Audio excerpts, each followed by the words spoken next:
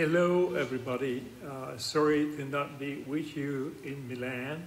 I'm Dominique Ziegler. I'm the Senior Scientific Director of the Fertility Clinic of Cambodia. And I was asked to address a difficult topic, the last frontier in reproductive medicine.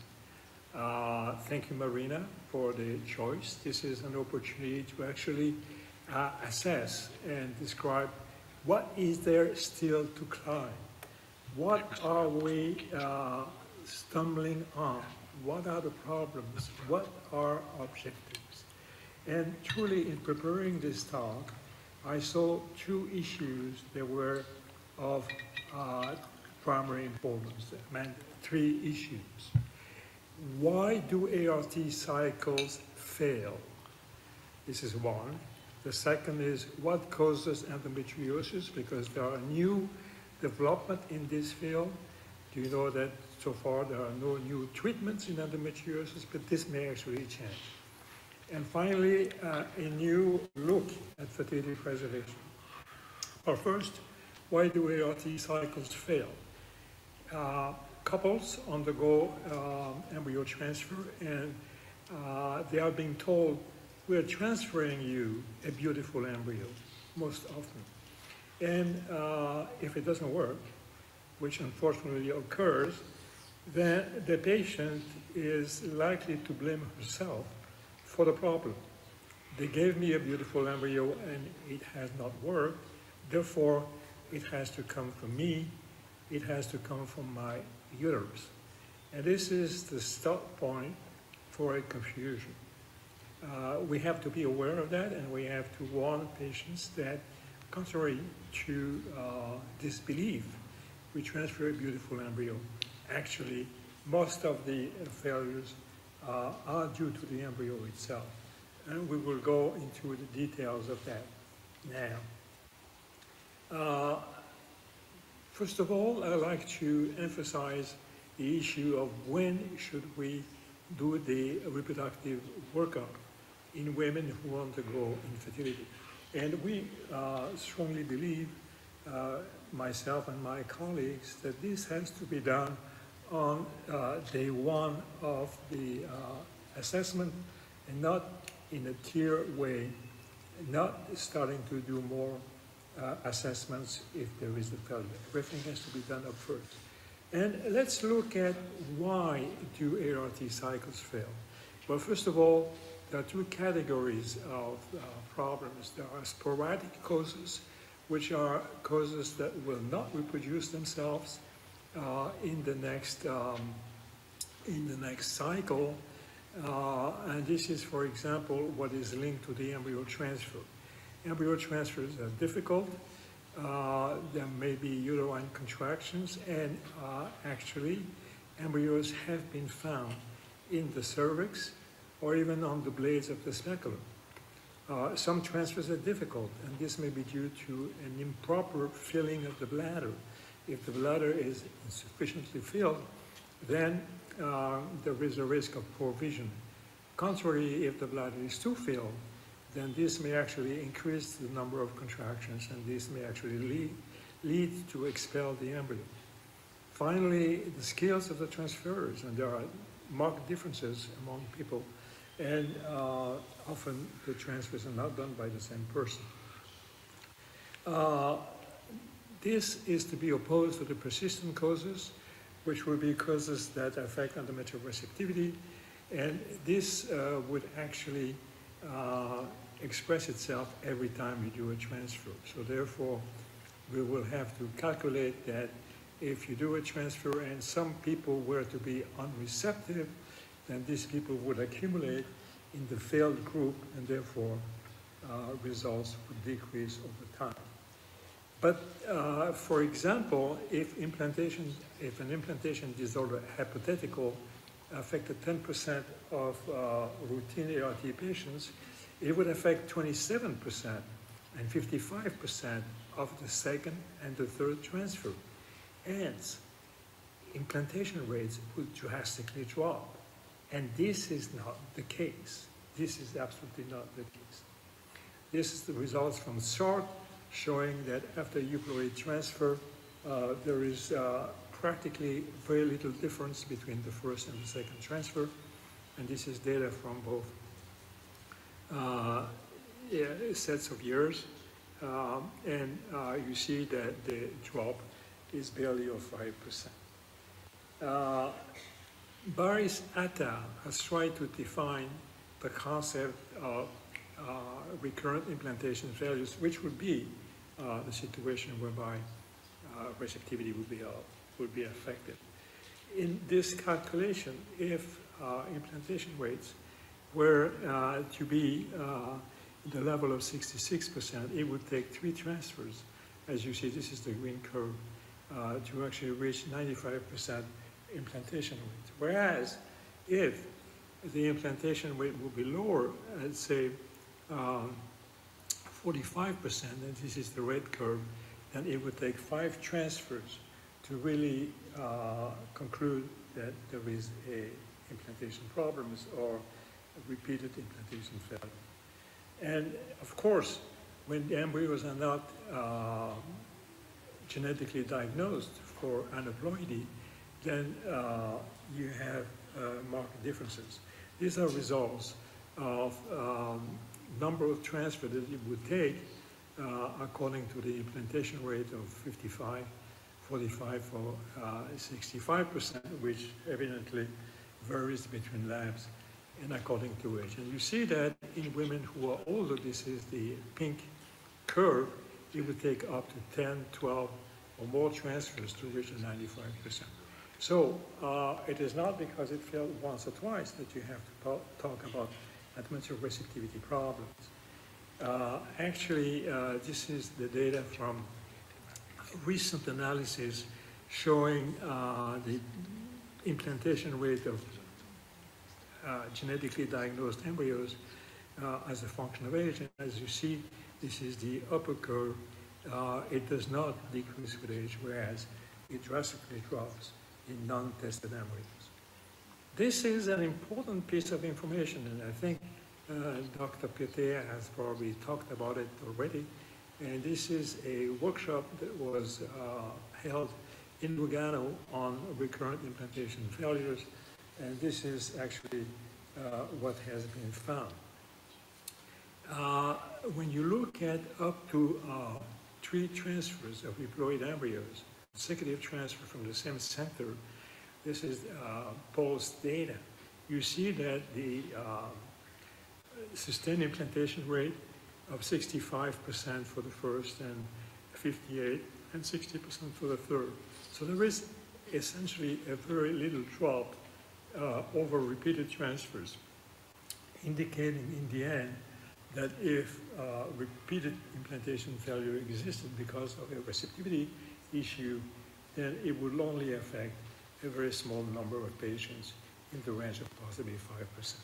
These are the data, and you see here a blue curve that indicates the decrease in implantation if the incidence of recurrent implantation failure or RIF were to be 5%, and the gray curve if it were to be 2%. But in red, you have the actual data reported by Paul, and you see that they are actually anywhere in between 5 and 2%. So the actual incidence of RIF is very small, equal or less to 5%. Now, this is provocative, and we were actually very reassured by the fact that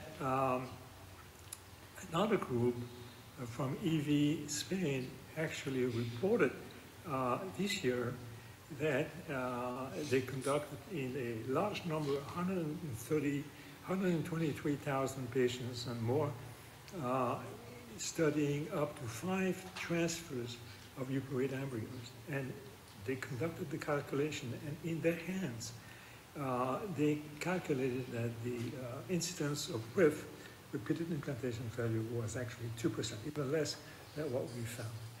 These are the workup that we believe should be done up front on the first day of people consult for IVF. But let me insist on the last point there, which is the look for karyotyping, and we think that the cost of karyotyping has markedly decreased, and although this is not entirely validated by everybody, but we believe that the karyotype should be done up front because the consequences of ignoring a possible translocation are extremely costly, and considering the drop in the cost of karyotypes, we believe it should be done up front. This actually absence of RIF, incidence of anywhere from 5 to 2%, is also the end of the endometrial receptivity assay.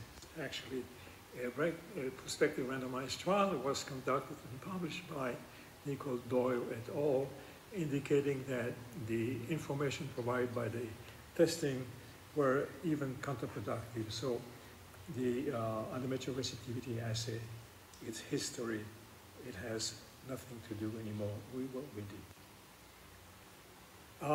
Let me move on to the second point of this last frontiers, and this is the endometriosis. What causes endometriosis? Well, the answer is we don't know. Yes, but there are clues for possible new explanation, and I want to share that with you.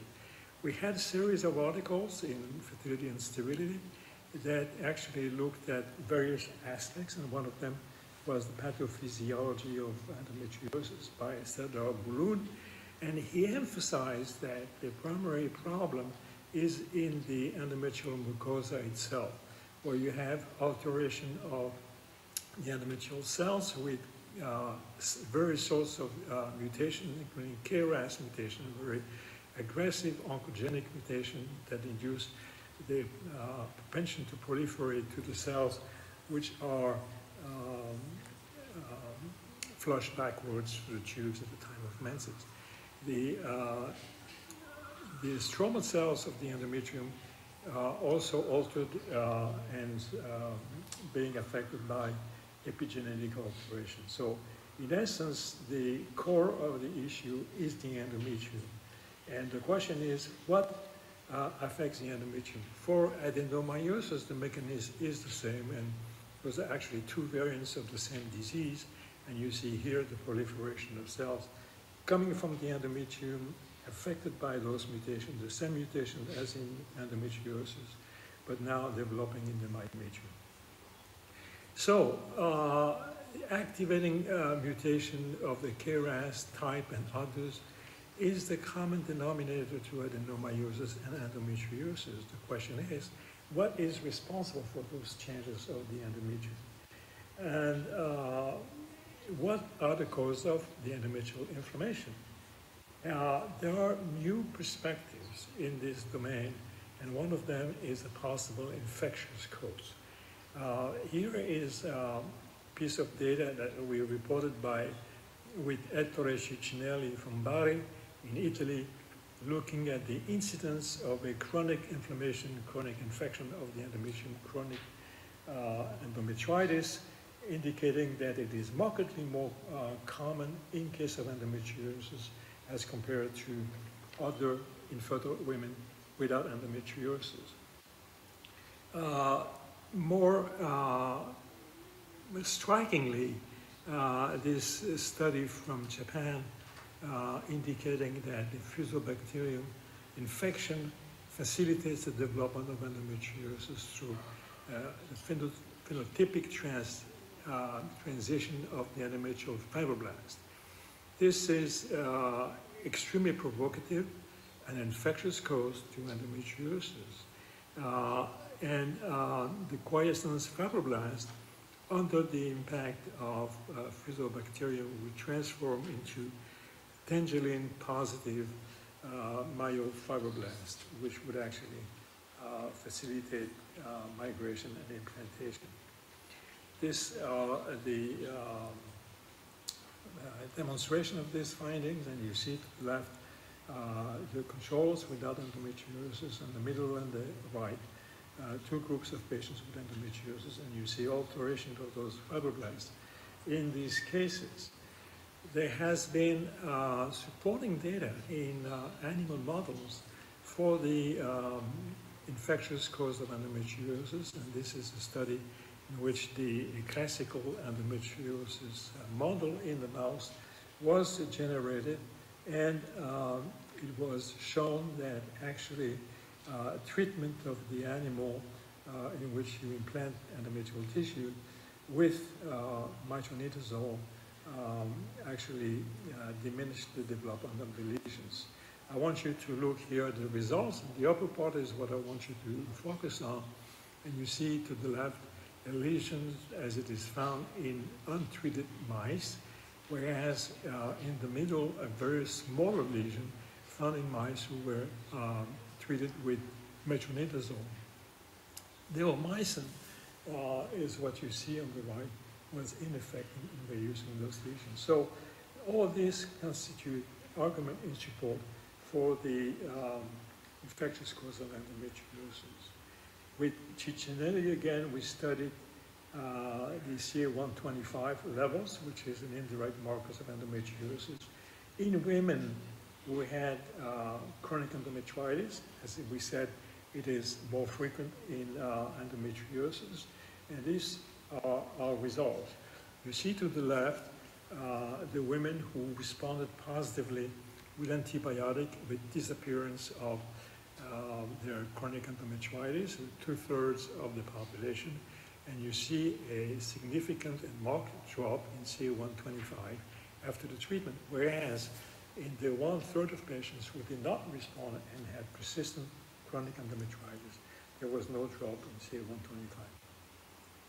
So we wrote an article which actually covers the amount of data on this concept of infectious factor in endometriosis. And actually it's quite interesting that it opens to new avenues for possible treatment. And as I said, so far we have no medical treatment for endometriosis, and possibly antibiotics might be one. Interestingly enough, in spite of all this, implantation rates, I'm going to remind you of this, implantation rates in endometriosis are unaltered. The infectious cause of endometriosis is a provocative new hypothesis. It may lead to new medical therapies, and as I said, there are none that have been developed in the past 20 years. Finally, the last frontier that I want to explore with you is fertility preservation. Well, everyone believes everything has been said about fertility preservation.